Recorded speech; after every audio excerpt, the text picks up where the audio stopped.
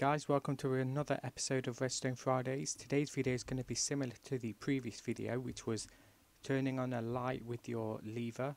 So this one's going to be using a daylight sensor, in other words a solar panel. So what you want to do is just place your lights. You can place them anywhere. I'm just going to go and place them right here, like so, and then just come onto the roof, place your daylight sensor here or wherever you want it, place a block there with a redstone torch on the side, and then place a piece of redstone here.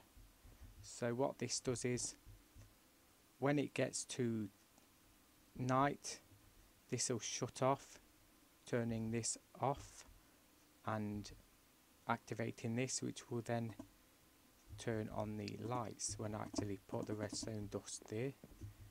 Okay, so if the reason you want to put the redstone torch on the side is because it will then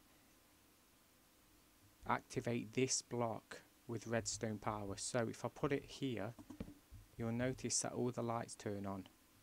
Okay, that's not what we want. Just put it back on there. You see they went on and off. I'll just show you again, on and off. Right, so now that's all set up. If we just put it to night, like so, you see, turn on. If I just put it to daytime, turned off. Night time again, and they turn on. So again, not too hard, pretty basic video. That's it for this week's Redstone Fridays. I hope you enjoyed. If you did like, then don't forget to click that like button. If you've got any questions, leave a comment and subscribe for more videos. Thanks for watching.